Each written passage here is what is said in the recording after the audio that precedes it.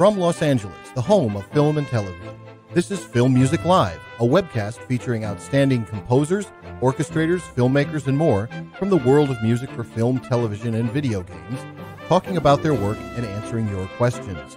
Film Music Live is sponsored by the Film Music Network and Film Music Institute. And now the host of Film Music Live, Daniel Schweiger.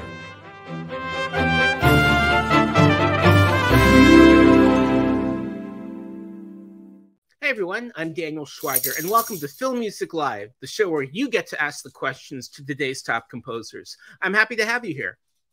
NATHAN Barr has certainly been the court composer of horror royalty, from the vampire families of True Blood to the torturously fun chambers of Eli Roth and Cabin Fever, Hostel, and Hemlock Grove. In circumstances far more celebratory than sanguine, Barr has conjured the height of fashion for Ryan Murphy with Hostel and an Emmy-winning main title for Hollywood. He's also ferreted out bad behavior on both sides of the Atlantic with Russian spies who just happen to be the Americans and the not-so-proper shenanigans of a very English scandal. But among the multiple exorcisms he's performed, along with touchingly dramatic road trips, trouncing the not-so-politically correct, and accompanying iconic dancers among his multi-instrumental talents that include a particular love for the Wurlitzer organ, Barr has lately had no more fun or metaphoric fear than in a barely true past of Imperial Russia or steampunked fairy folk. Barr has now regaled us with a third season of the appropriately titled The Great, a profanely funny and sometimes dead serious look at the very dysfunctional rule of Catherine the Great, with dazzling music that plays like Dr. Zhivago on laughing gas, as it leaves no Russian melodic tradition unmangled in a land where everyone is either trying to get it on or get rid of one another. Then, in the far darker hypnotic style that combines horror, fantasy, and twisted Victoriana, Barr has drawn an impressive close to oppression besetting mythic creatures at odds with awful humans in Carnival Row. There are but two entries in an impressively stylistic repertoire that marks NATHAN Barr as a costume composer unlike any other. And now here's a composer worth giving a big huzzah to. Welcome, NATHAN Barr. Thank you, Daniel. Well, it's great having you here, and it's great having Catherine the Great back. Yeah, I'm so excited about that. One slight adjust in that beautiful intro was that I did a very British scandal, not a very English scandal, which is hilarious because they decided to call season 2 a very British scandal, season 1 a very English scandal. Not sure why. Anyhow, there you go. Well, there it is. Now you yourself have a really interesting start in world music itself. Tell me about your journey to composerhood. Yeah, I mean, I started playing cello and guitar when I was a kid, and I guess guitar was my rebellion against cello, and I decided that I wanted to make music my life pretty early on. And then Cliff's Notes, I came to Los Angeles in '96, and then I went on a road trip to Brazil. A friend and I drove a school bus from New York City to Brazil over the course of 4.5 months. It was 16,300 miles, 14 countries, I think: Mexico, Belize, Guatemala, Honduras, Nicaragua, Costa Rica, Panama. And then you can't get through the Darien Gap, so we took a ferry over with our boat to Colombia. And then we drove all the way down to the southern tip, so Colombia, Ecuador, Peru, Chile to the bottom. And then I went to Antarctica for 9 days, came back by boat, of course. And then we drove up through Argentina to Brazil. So that was in '97. So it was my 23rd birthday, I guess, that I spent, or 24th, en route to Antarctica. And then I came back here and I was running packages around town, not knowing what was next. And someone at the messaging service, the delivery service I was working at, said, "Hey, you like film music, don't you?" And they turned me on to an advert that said prominent Hollywood film composer seeking driver/assistant. So I applied for that, and it was Hans Zimmer, and so I worked for him as his assistant for about 8 months, and then I got an agent and struck out on my own. And that was kind of the beginning of it. Yeah. Now, when you got the grade, I mean, I just find myself, like, when I'm watching the show, going to Wikipedia to see what actually happened. What is, because it's mostly true. Yeah. When you got this, I mean, how did you, number one, get the assignment? And once you got it, did you just kind of do a deep dive into Catherine the Great and Russian music in particular? No, I didn't. I wish I could tell you I read like every book out there on Catherine the Great and all that, but I didn't. I saw with the pilot, I wrote a demo for the pilot. I think a lot of composers demoed for the pilot, and in this case, I was happy to be the one to get it.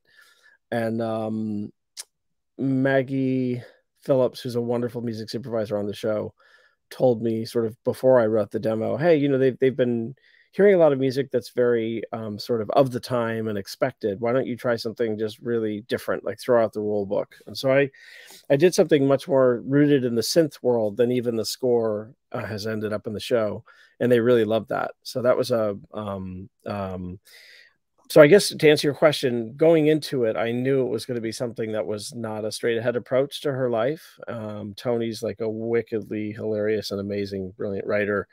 And so rather than plugging into the expected sort of tropes of what one might see in a costume period drama or dramedy comedy like that, I went ahead and just did something different. And we reined it in a little bit as we went on, but there still is quite a bit of anachronistic instrumentation throughout.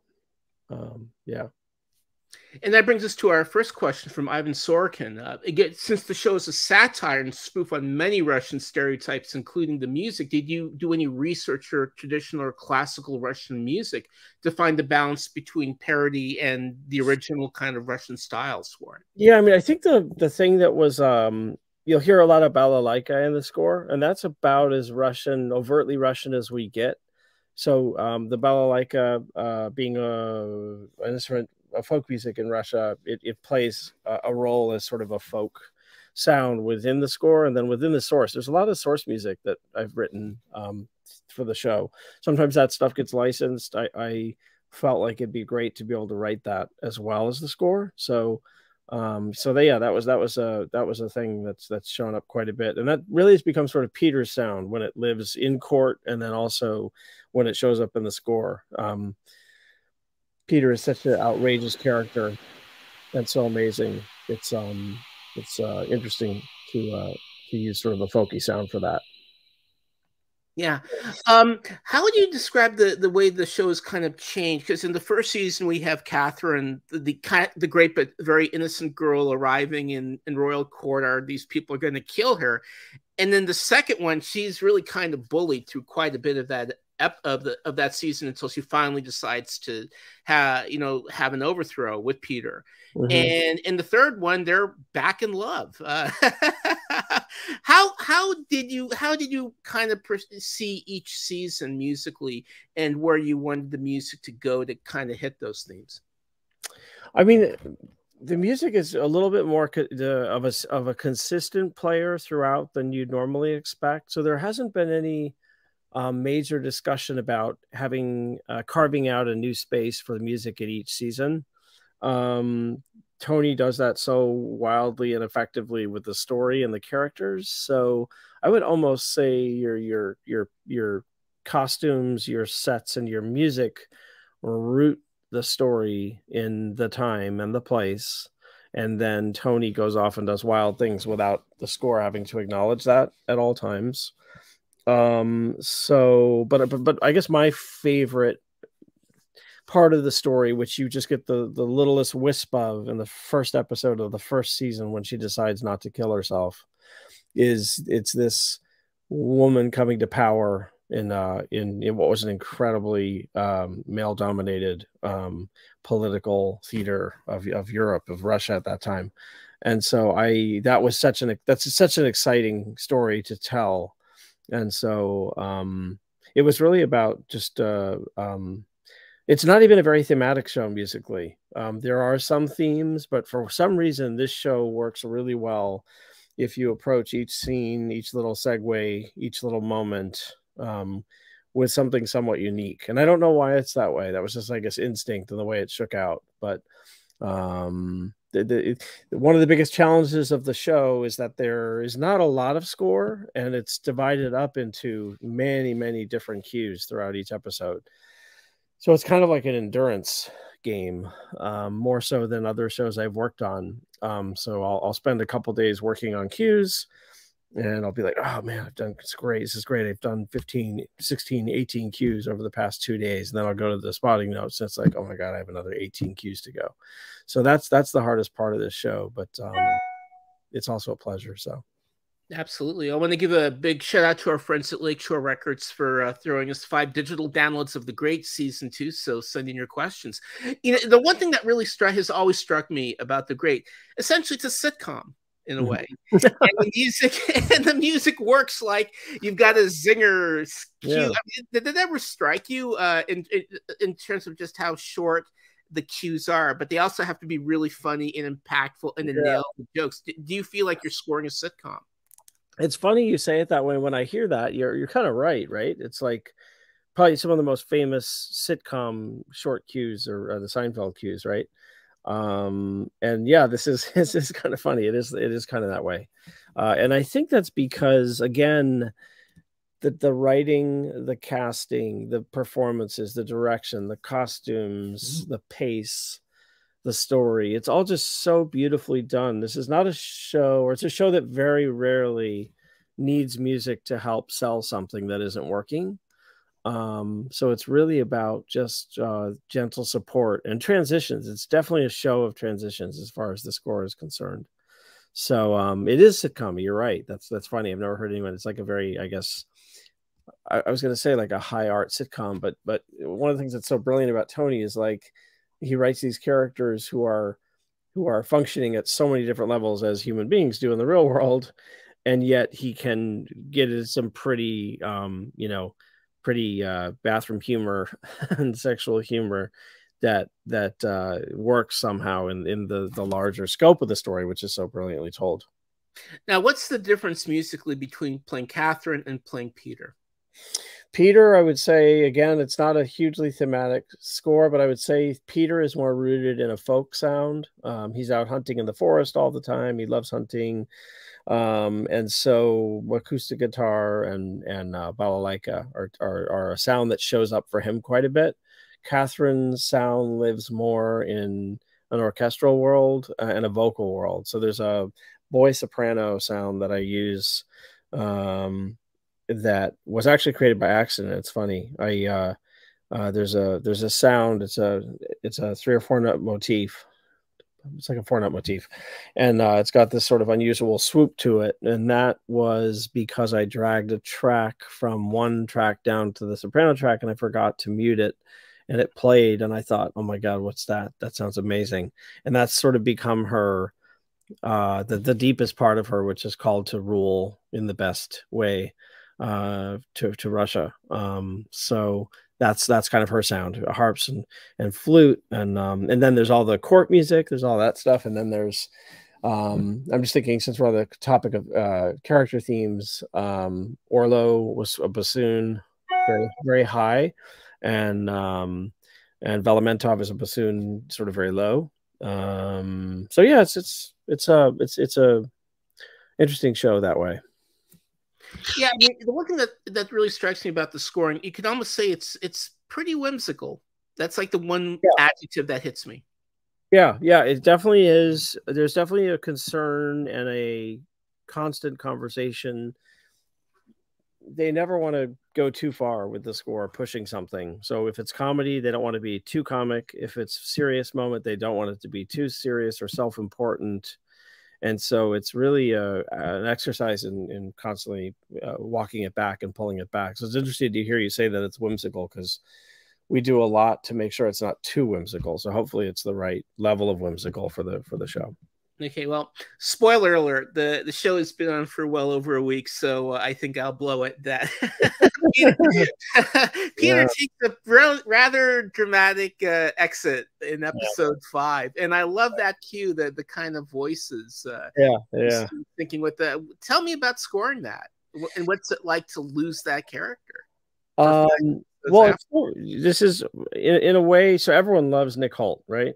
and everyone loves Nick Holt playing Peter. And I think one of the things that's so brilliant about what Tony's done is, I don't know anything about season 4 yet, but I doubt Nick Holt is going anywhere, because he just doesn't go anywhere in the second half of this season, right? He's Pugachev. So you get this amazing continuance of Nick Holt's incredible performance, but just as a different character who's pretending to be the character he was when he died in the show. So I just think it's brilliant, a bit of storytelling. And in terms of that scene, yeah, it just it was so beautifully shot, right, with him just sort of sinking down into the depths. And so yeah, voices seem to be the way to go there. Honestly, I'm barely remembering at this point. There's so many cues in this show, and that might seem like a big moment, and it is, but it was just like one in the race that week, or that 2 weeks, to get that episode done. And that must have been fairly difficult scoring the episode, because essentially Catherine's in shell shock for a whole episode after that. It was particularly difficult to score, because the tone really gets quite a bit more serious there. Oh, it is. And what I liked is there's a choral piece at the end of episode 7 that acknowledges her pain. And so we recorded choir in England. It was a 24-person choir, and I wrote that piece, and it was, I guess it's about 2 minutes, I think. And the Latin translates as love until you hurts. If it hurts, it is good. And that's the lyric. That's the libretto for that choral piece. And that is one of those moments, rare moments in the show, where Tony and Marion said, well, let's really lean into just what she's struggling with at this point. And of course it happens over the end credits. So, but it's really a really interesting and beautiful moment where we allow the music to actually lean into it a bit. Now, I mean, I just love, obviously, like, all the episodes will end with like kind of a modern song, but in the last episode, you have like a pretty big tune drop with her dance. What was it like navigating, or was there any kind of conversation with the music supervisors to, how they would interact, with your approach versus? Not too much. I mean, Maggie is such an amazing and successful and prolific music supervisor. And she's always been so incredibly supportive of the score. I'm supportive of her wherever I can be. We're kind of, in most cases, she's dealing with finding a really incredible end credit song to take us out of each episode, as you know. So yeah, there isn't much interaction that way. But she's I thought that choice for that last episode is just so brilliant. It's just amazing. There was talk of me scoring that for a minute. And I wrote something for it when Elle was learning the choreography, and they said, well, it's between you and AC/DC. And I thought, oh my God, AC/DC has got to be the thing. It's just so good. So I've had that a couple instances. I remember in the Americans, the finale for me, the finale of the Americans is, I guess I'm biased because it was a show I worked on, but it's one of those shows where the finale really nailed it. I just love the finale of that show, and that U2 song was a big part of that. And the Jays asked me to score that. Hey, can we see that 7 minutes with your score just to see what it would be? We're probably not going to use it, but and I love those guys so much. And I love the show so much. It's a big ask, and I was like, totally, whatever, it's fine. So I was basically writing something that I knew probably wouldn't work. And in a funny way, it was my way to say goodbye to the show as the composer, knowing that it wouldn't be heard. But in this case, and in that case, I think the song choices are the right choices. They really made for powerful finales. Now, segueing into Carnival Row, which I thought an absolutely terrific second season. What was it like just kind of even coming up with the sound for that show, where you've got elements of fantasy, steampunk, Victoriana? How did you arrive at the sound for this? Yeah, I mean, so it was an interesting show because, as you may know, the folks who were running the show first season didn't come back for the second season, and it was a new set of folks. It was Eric Olson on the second season. So one of the things that was oftentimes when that happens and there's a change of guard, the incoming showrunner or director wants to change a lot of things. But I think Eric is really really smart and saw what about the show he felt worked in season 1 and where he should keep continuance of the sound. And music was largely left alone in the sense that he was like, I love what you did in season 1.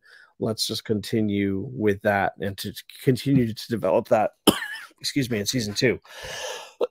So in terms of the sound, I have this Wurlitzer theater organ, which some people know about, and my studio's built around it. And so, you know, it's called Carnival Row, right? So there were some very carnival elements to it, even though it's sort of a very dark version of that. And so there's an action sequence in season 1 which leans heavily into the Wurlitzer theater organ, and I'm really proud of that. So yeah, that is a very thematic show. There are very specific themes for all the characters. When the character's on screen, you're hearing some version of that theme. It's a more traditional but great approach that works really well with that show. And I used all sorts of, that kind of show is a dream for any composer, from the standpoint that you've got so many cool, you're creating another world, and you've got so many different cool characters, and that's going to want to be something really cool as far as the sounds for each of those characters. Yeah. We've got a question from Louis Versinelli. I really enjoyed your score to Carnival Row for seasons 1 and 2. On season 2, the cue Trains intro really blew me away. Can you talk about that cue and what was the thought process that went into creating it? Yeah, so that was a cue. So for season 2, we had a huge amount of music, and I want to tip my hat to my Dimitri Smith, who worked with me on that. We also just did a show called The Diplomat together, and Dimitri was a big part of season 2 of Carnival Row, and so that was one of the parts of that cue that I really love. Was created on. Can you see it back there? That instrument right there, the hurdy-gurdy. So I took that. Let me see if I can get it. Go get it.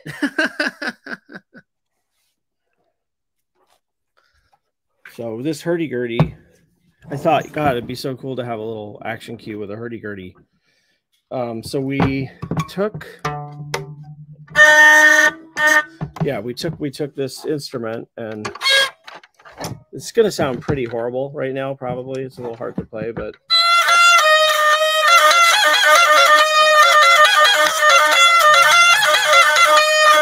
So we just did that with these keys, and that became this cool sound that most people would hear as a bagpipe, and it's not a bagpipe, it's a hurdy-gurdy. So that was something that I recorded, and then Dimitri took it and we worked with it and turned it into this really cool cue. So yeah, I am really proud of that cue as well. I think it worked out really well, and it's such a cool sequence too, the way they shot that. Yeah, no, I loved it. And, you know, there is essentially a crossover between The Great, or after The Great, and then the second season, because in the second season, they're fighting evil communists.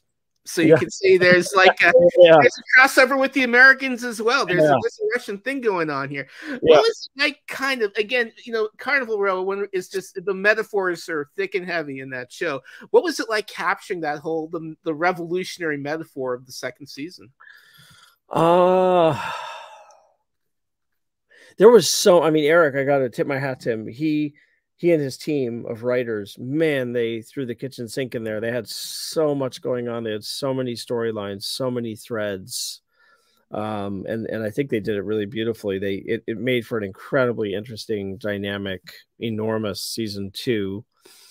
And so there were some at the end of season 1, as all the political happenings are going on, there was a theme that was introduced there to Livermore Orchestra and Choir, and so that became kind of the jumping off point for season 2 as those storylines continued. So yeah, it was really just, I mean, there's so much music in season 2. It's kind of wall to wall, as you know. So it was a really interesting stretching themes out to work over and over again throughout the season.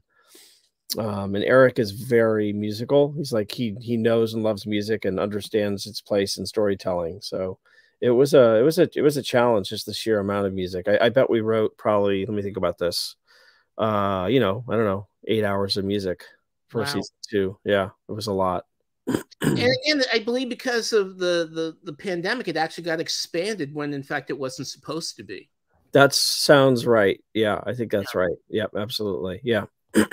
Now, Carnival Row, of course, draws on your terrific horror scores that kind of really got you noticed. And that brings us to a question from Thomas Cassi. Where do you find inspiration for those horror cues while staying joyful and sane? Well, I guess it might depend on the horror film, but what do you think? So joyful, and where do you find inspiration for those horror cues? So I think what I'm assuming you mean, Thomas, is like, how do you find inspiration to write horror and then in life outside of working, stay joyful and sane? If that's the case. You know, it's so funny because Eli is so, we've worked together on so many films, and so many people are horrified by the intensity of his films, call it torture porn and all that. But he's got such a sense of humor about it. So there are some. I remember Hostel 2. I was working on that, and some friends came over, and I was playing them the scene with the scythe in the bathtub, and it was a husband and wife, and I hit play, and I was just laughing so hard because it's so over the top, it's so ridiculous, and I turned around, and they were just both horrified, and I thought, oh my God, I must look like a serial killer or something, but.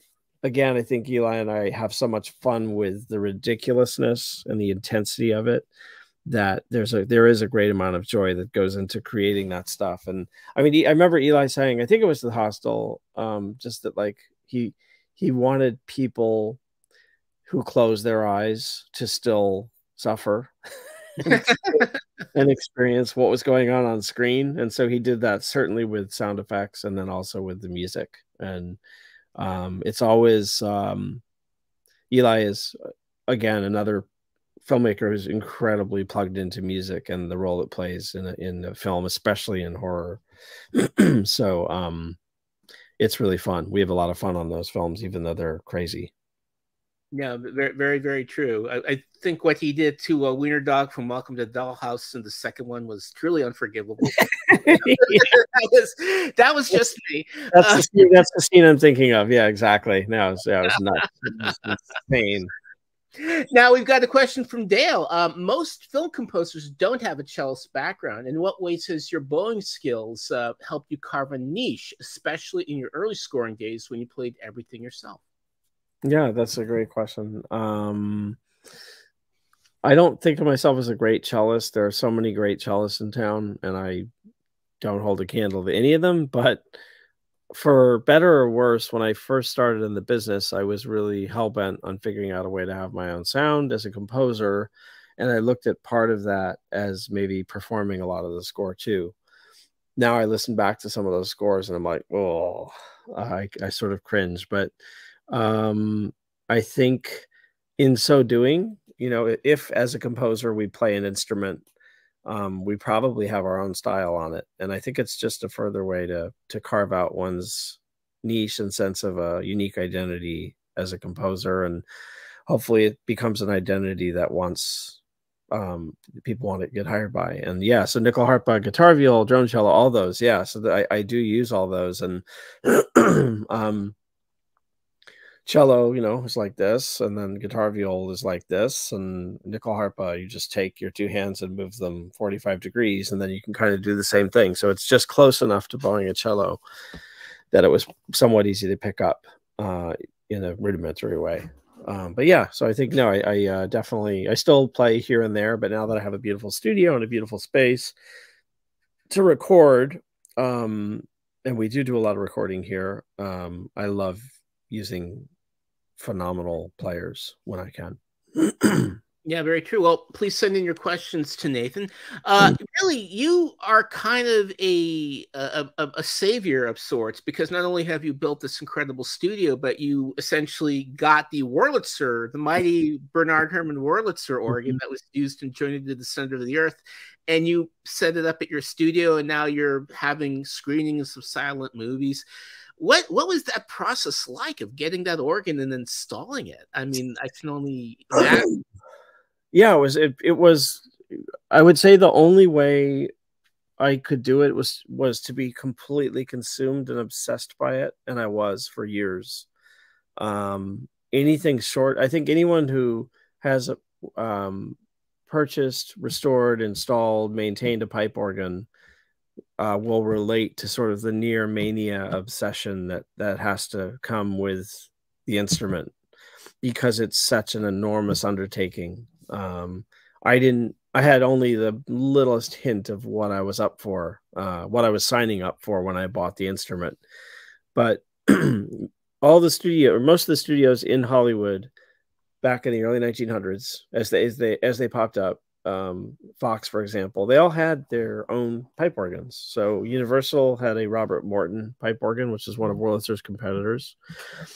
Fox and Warner Brothers had sister Wurlitzer theater organs, like the one here, and United Artists, I think, had one, and so there were a lot around. Yeah, I just wanted to see it live on. It was pulled out of Fox in '97 when they were doing restoration work on the stage.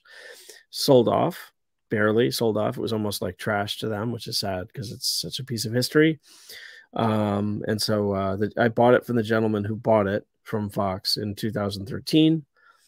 So it was in crates from 97 to 2013, and then it was a 5-year restoration as I built this building around the instrument. And then they brought it here and installed it just before I did another Eli Roth film, House of the Clock on Its Walls, which happened to be the perfect vehicle to really feature the organ. And I did wonder, when I put the organ in and installed it here, when would I actually get to use it? So the fact that House of the Clock on Its Walls was literally recorded here with the organ a week after the studio was finished is just really a beautiful piece of fate. Did you almost have to restrain yourself from being like the composer who wants to like put that instrument into whatever he does? So it's like, okay, well, I do. You know, it's funny. I do. I put it in everything, and I don't tell people I'm putting it into the score until they hear it, and then they go, "Oh, that's the organ." I'm like, "Yeah, that's the organ." Because if you tell, as you can imagine, Daniel, you know, if you tell a filmmaker or a producer, "Oh, I'm going to put pipe organ everywhere," they're like, "Oh, we just remembered we need to not work with you anymore." You know what I mean? So it's like it's like a synth. It's a giant early 20th century synthesizer, and so just as you can sneak synth in everywhere, I sneak this pipe organ in everywhere, and was there like a moment like this as a viewer when you heard an organ in a film score and it's like, my God, I gotta have this? No, there was a fascination I had with pipe organs from an early age. There was in the church I went to growing up, my mom let me sit down at the console of that church organ one time, and I just played some notes, and it just blew my mind that somewhere else in the building up in the attic were these pipes that were making this sound. I didn't know anything about it, but it just fascinated me. And so that was kind of the first time I thought about it. And then hearing the Wurlitzer at the Orpheum 20 years ago when I first got to LA, that blew my mind, and that got me thinking about a studio with a pipe organ one day. Yeah. Now, I'd like to mention that you've scored a remake of Salem's Lot that will hopefully be coming out sometime. Yeah. What can you tell us about, again, with all the story being done a couple of times before yours? Mm-hmm. What was it like kind of going into Stephen King territory and having your own voice there? Yeah, I mean, so this was co-scored. Elizabeth Scott, my longtime collaborator and friend, and I worked on this together. So it's very much a co-score. And Gary Delberman wrote and directed it. Gary wrote it. And so he's very familiar with adapting Stephen King's work. And Gary is just the ultimate collaborator. He's like the collaborator everyone hopes for. He's completely supportive and excited to just sort of let who he hires do their work, and then you know, rein it in, help tailor it to get it to the place exactly that he wants. So it was fun. It was really fun. I mean, yeah, there's really almost nothing I can say about it because it's obviously not out yet, but hopefully it'll be out this year. We recorded orchestra and choir in New York, which is our first experience recording in New York. And that was a really wonderful experience. So it was just a great all around experience. I've done a couple collaborations lately with other composers. And that's been fun. It's such a solitary job most of the time. So to have someone else creatively involved in the room is really nice. And Elizabeth and I certainly were in the room together writing. I have a film coming out at Apple in July that I co-scored with Damian Kulash, who's the frontman from a band called OK Go.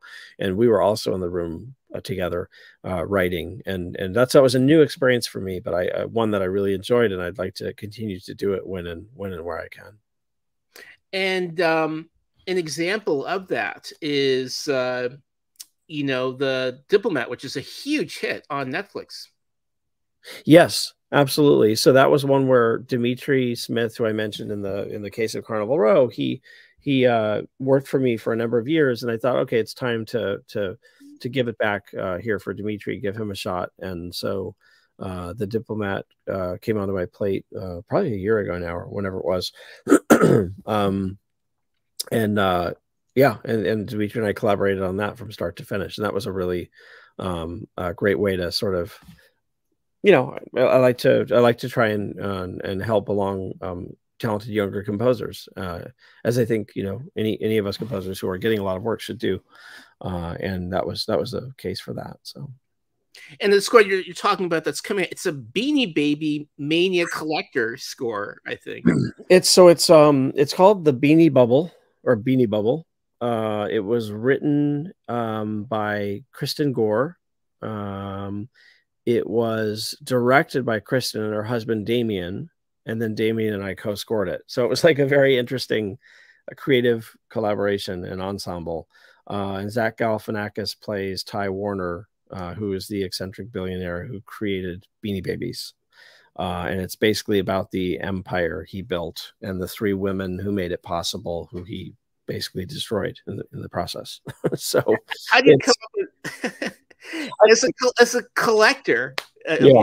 What's it like playing collecting, or just kind of going over the top? It's funny. That's interesting. You know, it never even occurred to me. It's such a, as anyone who knows Beanie Babies, it was this craze for a matter of years, and some of these stuffed animals were being sold for thousands and thousands and thousands of dollars, and then overnight it just collapsed and blew up, and some of these collectibles that were worth like $10,000 were worth literally nothing the next day. So it's about that journey, and there was something cheesy about Ty Warner that lent itself to the kind of score we ended up writing, which I don't know how much I'm supposed to even say about it, but anyhow, you'll hear it in the score we wrote. I'm really proud of the score that Damien and I came up with. I would not have come up with it without him, and he wouldn't have come up with it without me. It was very much a collaboration. There were times where he was writing the chords, I was writing the melody, and vice versa, and it was just fun to live in that space. And again, really challenging if you don't have the right mentality going into this is going to be a real collaboration. And we did from the beginning, which is why I think it worked. And we had a really good time. Now I want to start jumping back into, you know, your fairly enormous repertoire. One movie I just absolutely loved, and probably has my favorite cue you've ever done, is The Hunt. Yeah. Insane controversy over it, but I'll tell you, that kitchen fight at the ending is just isn't that amazing? Yeah, amazing. Tell me about the experience of working, what happened with that, the whole 9 yards. Yeah. So The Hunt was a film that was directed by Craig Zobel, and everyone may remember that Donald Trump, not having seen it, called it sort of, I don't remember his exact phrase, but he was saying this is the kind of violence or whatever that gets perpetrated against liberals or against conservatives in Hollywood from liberals. And so all of a sudden it became this probably much bigger film than it would have been otherwise. But Universal did decide to push it. So it was pushed, I think, 6 months or 8 months from its original release date because of that tweet from Trump. So that was a interesting start to the film. I had 3 weeks to write the score and record it and mix it and deliver it. So it was a really, maybe even less. I got a call from Universal and they said, we have this film and we need someone to jump on it very quickly and be done with it. And, I said, how long do you guys have? And they said, oh, we have about 3 weeks at best. And I was like, how much music is there? And they're like, oh, it's like an hour score. And I'm like, how much, are we going to be able to record it? Yeah, we're going to be able to record it. And so it was I didn't even think twice. I just said yes, but it was insane. It was an insane turnaround time. And it was so fun. And I think Craig is such a brilliant director. He went on to Mayor of Easttown, which I love.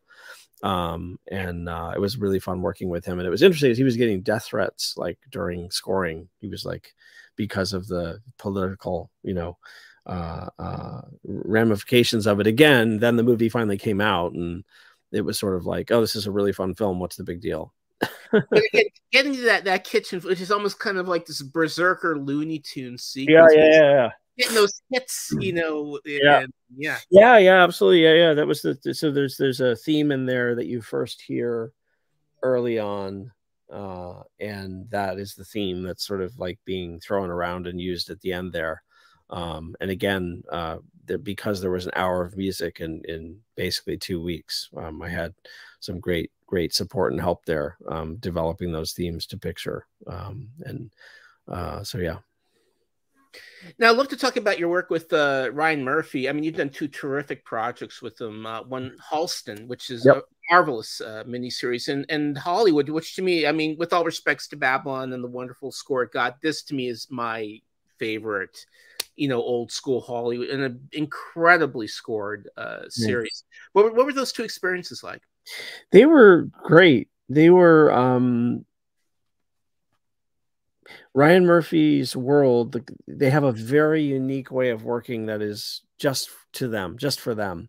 And Mac Quayle, who does a lot of their shows and brilliantly, is a good friend of mine. And so I had spent years hearing about the process and the challenges of the process, yet the results that it yielded were great. And so I kind of knew enough going in to know it was going to be like nothing I had ever experienced so far as a composer in terms of the way they work.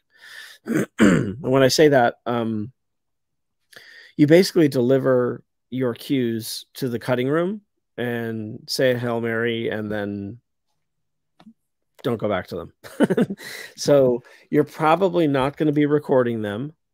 Because Ryan Murphy, once he hears a cue, if he likes it and it changes at all, and I mean at all, like mixed differently or synth instruments become real instruments, he doesn't want that. So it's a real exercise in letting go of the kind of creative control that we usually try and exert over our scores to make sure what is getting into the finished product is getting into the finished product. So again, because I knew from Mac sort of how they worked and interfaced with the cutting room, I knew what I was getting into. Alexis Woodall is his right hand, and I think she's an amazing producer. I really enjoyed working with her. She knows sort of what Ryan wants and she knows how to get it. And she's a great collaborator. So I loved I loved being able to plug into that old style of music that I love so much. I listen to it all the time in my life. That sort of late 20s, early 30s and on jazz. So I was so pleased that I got to write in that style. And I'm really proud of that tune in the main title that won the Emmy. Even when I was writing it, I was like, I think this is a pretty strong tune, and I hope it gets out there. And so to then win an Emmy for it was really exciting and validating. And in Halston, again, you're dealing with a kind of very catty guy, this world of high fashion and self-destruction in the 80s. Yeah, exactly. And that wanted to live. Alexis again gives really good guidance at the top of a project. So Marauder, that was a reference, synth stuff when we were getting into Halston. So that 60s kind of style of synth. And so that became a basis for the sound of Halston. So and that was exciting too. It's not, I'm not a big synth composer. So there was a learning curve there for me. And again, I had some good collaborators there.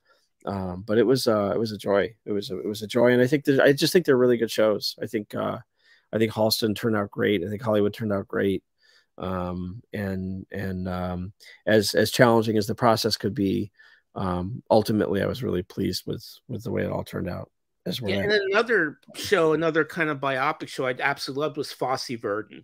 Yeah, such an amazing show again. And that's Joel Field from the Americans kind of brought me in on that, and that was a joy.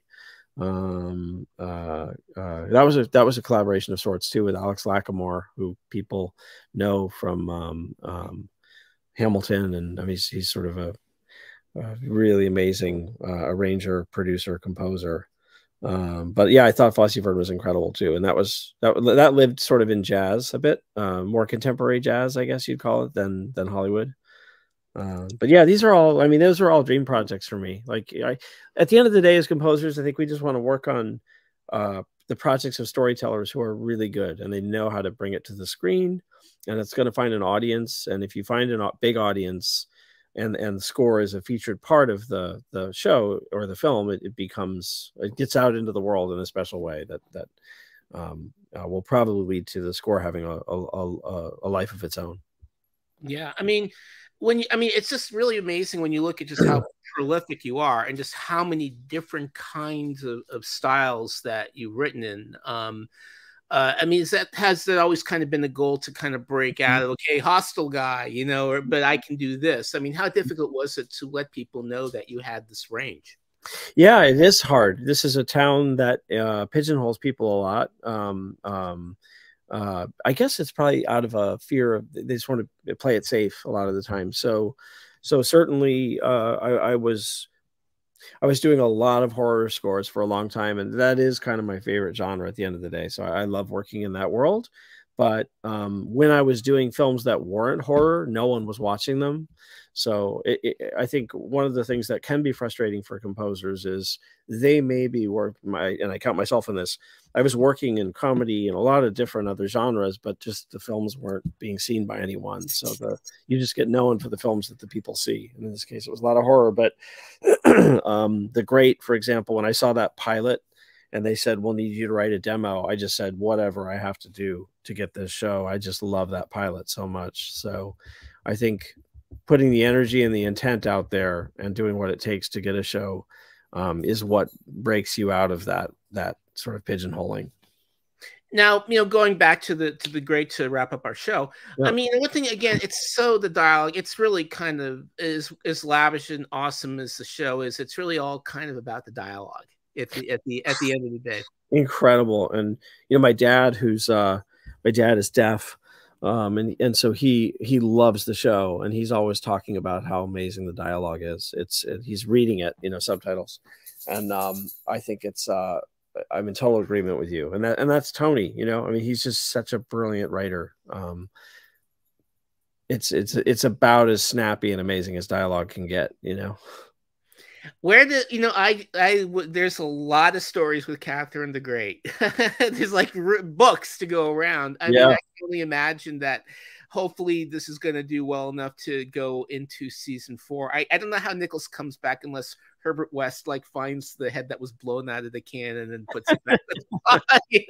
That's the only. I don't know how Nichols, unless he comes back like Peter the Great. Okay, that can Pugachev. I mean, it's Pugachev. Yeah. It's all going to be about Pugachev, which is so funny.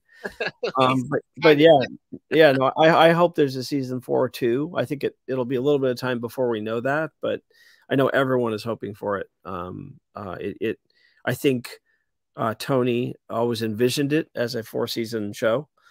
So hopefully we will get that 4th season. It would be tragic if we don't, because as there's some real question marks left to be answered at the end of season 3.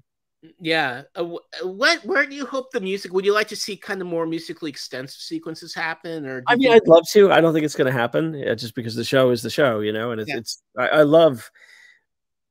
We got 2 soundtracks out of it, as you mentioned, with Lakeshore, which is great. And I'm so happy we did that. And we got it was performed in Krakow, the suite, a couple years ago, and so we put that on the 2nd season soundtrack.